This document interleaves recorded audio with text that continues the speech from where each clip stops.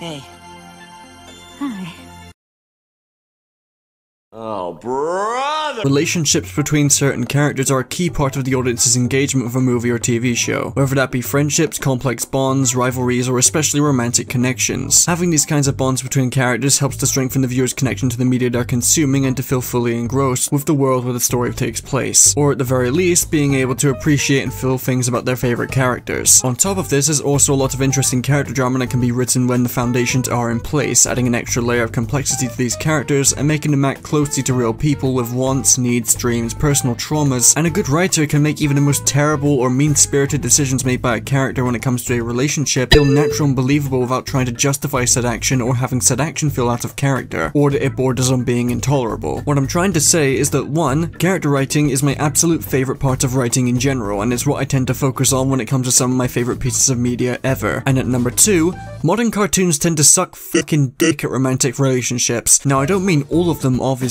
but romance is something that even some of the best modern cartoons don't seem to be able to write well. Whether that's dragging everything out for an unnecessary amount of time, out of character decisions, pointless love triangles, questionable at best ethics, or just being plain frustrating. Plenty of otherwise exceptional shows can fall into traps like this, especially when romance itself is arguably one of the most delicate strands of character relationships. Romance makes people do stupid things. It's the unwritten rule you sign with blood, sweat, and all of your hopes and dreams when you fall in love with someone. Can you tell that I listen to Weezer yet? But even knowing that, there were so many times where both as a kid who grew up watching some of these shows and as a recently turned adult, where I was left gobsmacked at some of the choices made when it came to these characters and their love lives. On one hand, I appreciate that cartoons that are mostly aimed at a demographic of children, well, mostly is a loose term for regular show and Korra, try to show that romance can be messy, that people are very much imperfect and can do stupid things in the name of love. It's mature and kind of honest in that sense. On the other hand, a lot of this stuff can be pretty problematic at worst, especially when it comes so out of left field for certain character. I want to look back at a select few shows that have become infamous for their poor handling of romance and analysing precisely where things went off the rails. Now I will preface that this title is a little weird, and what I mean by shipping wars is that oftentimes, the shipping of these characters can feel awkward and many of the facepalm-worthy scenes are incredibly forced. I guess it also applies to shows that have love triangles or shows that are literally built on romance as a concept. It's a big blanket term for a lot of things is what I'm saying. I also recognise that I could have just said relationships instead of shipping wars, but I gotta get the video seen somehow without resorting to clickbait, and as you all know by now, money, money, money, money, money. Give me money, give me money, give me money, give me money, give me. I don't think there's a show that captures the sentiment of this video as purely as Star vs. the Forces of Evil. Star vs. is a modern tragedy of biblically fucked up proportions. Every new detail I discover about this show's decline fuels my urge to aggressively cyberbully it, but I already did that years ago with a very bad YouTube video, so instead we'll take jabs at Star vs.'s unresting hard-on for romance and pointless love triangles, head-scratching and cringeworthy relationships, and how it didn't just drop the ball because of it, but instead dropped an active bomb. Starco, the ship between Star and Marco, was a ship as old as the show itself, and it made perfect sense. Star and Marco had fantastic chemistry together, and the show's bouncy energy and kinetic action scenes helped to emphasize that synergy between the two. By the way, the first season of Star vs. is seriously worth watching because it genuinely does hold up really well. Also, it's funny to look at how much the animation dropped off a cliff with season 2. Even when Tom, Star's ex-boyfriend with anger issues and fan favorite, was first introduced, he served his purpose for one episode that was dedicated to romance, which unfortunately was also the episode that sealed the show's fate forever, but let's not get ahead of ourselves here. Overall, season 1 was great at handling the possible relationship Star and Marco could have in later episodes while not having it devolve into the entire focus of the show. However, problems began to arise quickly going into season 2, and even at the time of me watching it all those years ago, my eyebrow raised up through the fucking skyline when hearing this exchange. Starco was completely platonic.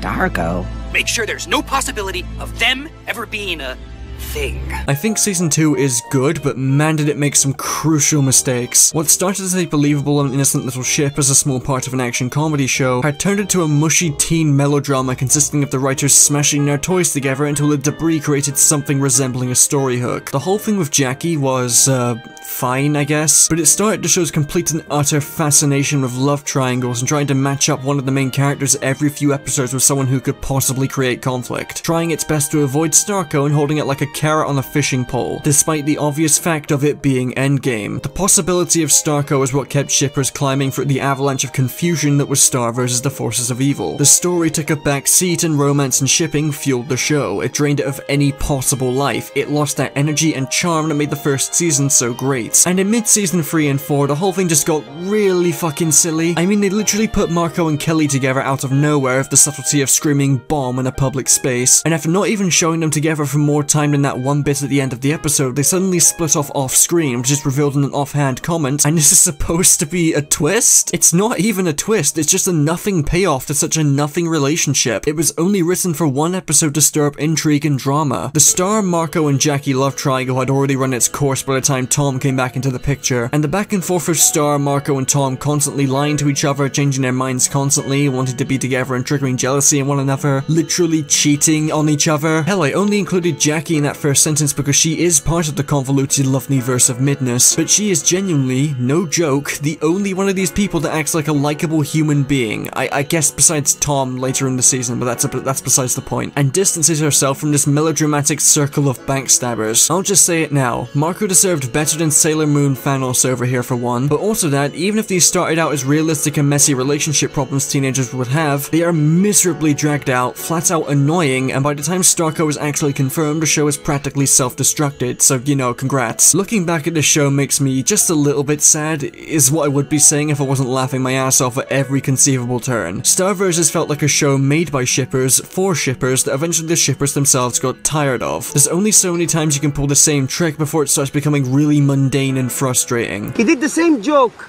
about 3 times already. I don't think it's funny anymore. You just want to go back to the genuinely interesting story? Never mind, you ruined it in service of this genocidal fuck. Sorry. All in all, it's good to look back at Star and just laugh, really. I can't feel sad. The melodrama is on CW levels. I am not exaggerating. It just sits uncomfortably in infamy as the show that lets shipping decide its fate. Also, it will forever be hilarious to me that the character that's literally based on multiple of Nefty's ex-boyfriends has the most actual character development in the show. Meanwhile, the characters based on her and her actual husband get the worst writing. That's just... how do you do that? Now, I would like to make it clear that Star is in its own league of bad when it comes to this stuff, and that not every show on here is on that same level.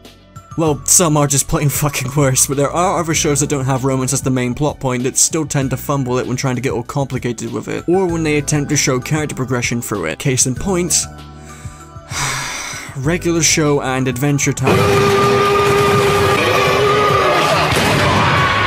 I am not going to insinuate at all that Regular Show is bad, it's a jolly good show, and despite my reservations with Adventure Time's later seasons, you cannot deny how important and beloved that show is. These two shows don't really focus on romance, that's not even what they devolve into, they are nowhere close to Starco levels. However, to say these shows don't get frustrating when they do give some time to their romantic subplots would be giving them a bit too much leeway. Regular Show's issue largely stems from Mordecai's relationship problems with Margaret and CJ. Easily the most frustrating part of Regular Show is how goddamn long this stupid love triangle lasts. Love triangles are rarely ever done well, and from a storytelling perspective there are often really cheap ways to create character drama and conflict. Even though Mordecai becomes a better person from all of this, as seen from the ending, it is downright impressive how much he manages to fumble the bag with both of these characters. It starts out as a messy but believable struggle, but after a while this conflict gets really drawn out with constant misunderstandings, lies, and Mordecai being a complete dumbass and not learning a thing. When most people complain about Mordecai, they tend to unironically use the simp argument, which is true. It's Mr. MVP! Simp! But so many people seem to just brush off the Margaret and CJ love triangle when it was easily the worst part of the show for me. There's writing characters with believable struggles and then just having a character repeatedly make the absolute worst decisions possible and actively playing with the feelings of a character who, by all intents and purposes, barely did anything wrong. CJ just got the absolute worst treatment out of any character in this show. She has a dangerously short temper and reacted out of jealousy a lot, but nothing she did compared to how much Mordecai and Margaret complicated things with their lingering feelings for one another. Okay, she did almost kill them that one time when the writers thought replacing her entire identity with being jealous was a good idea. It just makes no sense for the writers to drop Mordecai's IQ below Arctic level specifically when it comes to romance. Regular Show's messy shipping is realistic for a while, but by the end of season 6, it's just plain silly. I just wanted to start over. Seems like everyone always wants to start over. Why don't you guys just get it right the first time? Jesus Christ, thank you. I'm also glad that pretty much everyone agrees that Mordecai intruding on Muscle Man's wedding and making no moment about himself just so he can mess up again and drive CJ out of the show was a dick move. Margaret and Mordecai stay friends after this too, if you can even call it that. They have such terrible chemistry after season 6. There's no satisfying payoff for any of this, it's just horrible decision after horrible decision, and it lasts for far longer than necessary. Seeing a cartoon have the maturity to show this side of dating is very much welcomed, and it shows a sense of maturity regular show had over pretty much everything else airing at the time, but they just never managed to make it work with Mordecai, and it gets tiring, which is a shame because then you look over to Rigby and he actually manages to have and maintain a healthy relationship with Eileen that's both fun to watch and actually keeps my attention. They remain together even in the show's final scene, and the way Rigby grills Mordecai and dumped at the altar and tells him to follow his gut for once shows just how much he's grown as a person from his relationship with Eileen. That's the most frustrating part of regular show for me. The fact that all of this was intentional. Every character in this show is sick of Mordecai screwing up at every turn. It makes you question why they couldn't have just stopped when it was getting old. Why did they have to drag it out this long? Well, I guess in comparison, Adventure Time is nowhere near as bad as that, and I'm only really mentioning it because of how badly they ruined Finn's relationship with Flame Princess. Now, I get that this episode was very divisive, and I'm also going to get people who disagree with this, but regardless of how well this episode sets up Finn's future development, and it is genuinely really good, it just felt weirdly out of character. Tackling the idea of Finn just being unreasonably horny, in a way that's kid-friendly of course, and I get that they wanted to tackle that stuff with maturity, but it really ruins Finn for a long while. You can be realistic, but it doesn't make an episode enjoyable to watch by default. I won't spend too much time on it, but Finn acted so out of character for this one episode, making his girlfriend assault the Ice King for basically no reason just so he can have wet dreams. That is a real sentence that I just said. He gets better after this, but this shouldn't have happened in the first place. Flame Princess and Finn were a good couple, a little rocky for sure, but it's annoying that this even happened. Random love drama being created by a character doing something he would have never done beforehand is one of the most hated writing tropes. It's not just that Finn's struggling with his hormones or whatever, it's that he goes out of his way to start a huge fight between his girlfriend and someone who's done next to nothing wrong, has her burn his entire house to the ground, and also wrote a bunch of nasty, insanely personal shit in a letter just to fuel the conflict. You can easily tackle Finn screwing his relationship up without going to this extreme level, and that's what bothers me of this episode. It's just too nasty on Finn's part and actively detracts from whatever insightful message it was trying to convey. I just couldn't make this video without mentioning this. I appreciate how much this helped him grow later in the show, but the episode itself makes Finn into an absolute monster out of nowhere. Even if you wanted to do a similar version of this episode, I'd consider significantly toning down Finn's actions because he genuinely wouldn't have sunk this low in my opinion. Also, I remembered how Cartoon Network UK tried hyping this episode up so much at the time. Even as a kid I thought it was embarrassing. Kicking off with a brand new adventure, the Frost and Fire Adventure Time Marathon. This weekend from 11 on Cartoon Network. Yeah, then we gassed this episode about a 16-year-old kid forcing his girlfriend to fight just so he can yank it. Oh, Avatar romance. I'd rather staple my ballsack to the ceiling than willingly talk about this. Romance is not my most hated thing from The Legend of Korra, but it's uniquely bad in a way that only Korra romance can be. I don't think it's a secret that I'm not the biggest Legend of Korra fan, but I've talked with plenty of people who love this show, and they all tend to agree that Korra fails hard at romance. Not only because of how Korrasami happened out of nowhere, and they felt the need to make 3 very bad comics to justify a same-sex relationship they should have set up and written better in the show, especially when Nickelodeon was completely fine with it and you didn't need to handicap the execution, so, you know, congrats. But also because of the love triangles and the massive yikes that was everything leading up to Korrasami. If you're getting sick of love triangles here, by the way, well, you ain't seen nothing yet! Back on track, Korra's kind of like the worst. I'm with Asami. Yeah, but when you're with her, you're thinking about me, aren't you? What the fuck? Right, so Korra is constantly trying to get with Mako in Season 1 and going to his tournaments, despite him being in a relationship with Asami. And after being rejected by Mako, Korra settles with his brother Bolin. Bolin at the time had a massive crush on Korra without realizing she was going for his brother, and he just so happened to come to her at the right time after she got rejected and they started dating. Mako, being a bit of a control freak, goes to Korra and tells her to lay off his brother, and the first thing Korra does is accuse him of being jealous, which regardless of how true it might be, not exactly the play here, Korra. Oh, and then this majestically fucked up line. I'm with Asami. Yeah, but when you're with her, you're thinking about me, aren't you? It's just not your place to say that. And then Korra forces herself on him. In front of Bolin.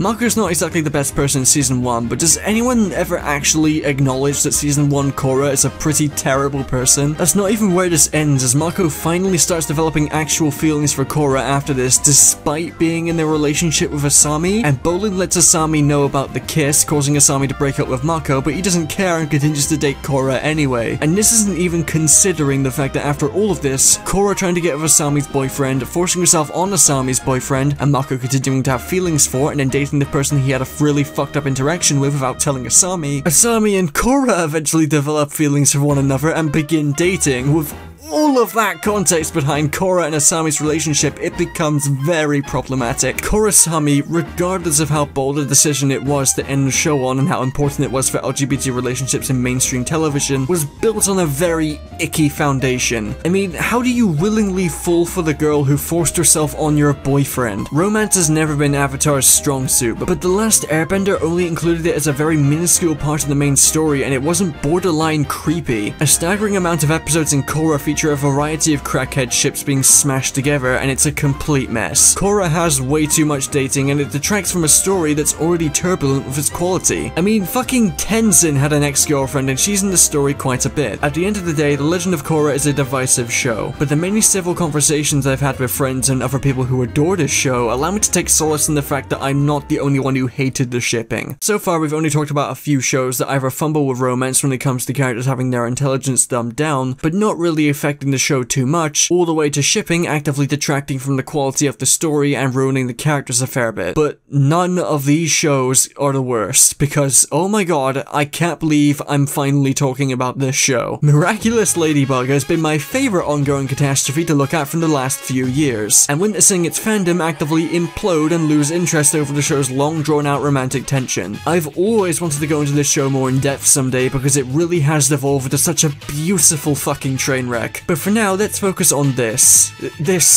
absolute abomination of a shipping chart. Jesus Christ. Miraculous, unlike all the other shows featured in this video, has romance at its center. Its plot is paper thin, with the romance being the only part of the show people seem to actually watch it for these days. Unless they're unattended children with autoplay enabled, because I refuse to believe these views are all from willing participants. So with romance actually being the focus of the show, that in theory puts it leagues above all of these shows when it comes to romance, right? Wrong. Very, very wrong. The characters are pure shit. Marinette is a fascinating bundle of issues, only fascinating because they make her into an obsessive and creepy stalker without realizing that her overwhelmingly negative traits don't balance out her "oh my god, that's literally me" moments. The crush she obsesses over is the popular boy in school, Adrian, and she's the exact kind of yandere, Amy Rose bundle of straw that you just want to stop and have a look in a mirror for 5 seconds. Getting jealous when others give Adrian attention, having his entire schedule in her room, this fucking scene. He even smells exactly like him! I must shed a tear for Christina V. And despite supposedly being more confident as her alter ego, Ladybug, she's the exact same broken mess. Adrian is a complete pushover due to stuff happening in his private life, and is happy to have literally anything whatsoever when he could have so much better. But then he becomes Cat Noir and turns into an absolute nightmare. Overly flirtatious, does not understand what the word no means with his constant advances on Ladybug, and is somehow worse than Marinette's stalking because consent is kind of important. And yes, I said constant advances on Ladybug, and I think you can see the insanely complicated relationship between these two characters and their alter egos now. Marinette has a crush on Adrian, and Adrian barely acknowledges her. Ladybug has a crush on Adrian, but cannot stand Cat Noir. Adrian and Cat Noir are both head over heels for Ladybug, but while Adrian is still his usual self, Cat Noir is a flirtatious douchebag with no concept of boundaries. Bada bing, bada boom, a fucking love square. The extra point is evil. And this goes on for 4 seasons. 4 seasons of these love-struck morons constantly doing the stance of will they, won't they, and it gets increasingly frustrating with every episode, not helped by how creepy these dynamics are. This is a show with 4 possible ships involving the same 2 people. This is a romance show that sucks with romance, because this utter sewage has been chugging down the pipeline for 4 seasons, with Marinette only recently becoming friends with Adrian, yet still keeps up her usual routine. This show is stuck in a perpetual limbo on top of being unintentionally hilarious, and this isn't even talking about the other fanships that have been given hints at by the writers of the show, which results in even more complicated shipping charts. Seriously, just try to understand this. You can't. This show hurts to think and talk about. It is an overly long mixed bag of flaming shit with a sprinkle of missed opportunities, and that's why I can't stop watching it. Seriously, the meme of this show is absolutely atrocious, so yes, it is my favorite show right now, is actually a thing, because it's just an extraordinary sinking ship that you can avert your eyes from. There's nothing quite like a show that destroys itself despite the potential to be actually good being in plain sight. But that's a discussion for another day. Not sure how to end this video. I think I made my point in the beginning, so I won't repeat it. So, you know, watch that if you want the illusion of an actual conclusion.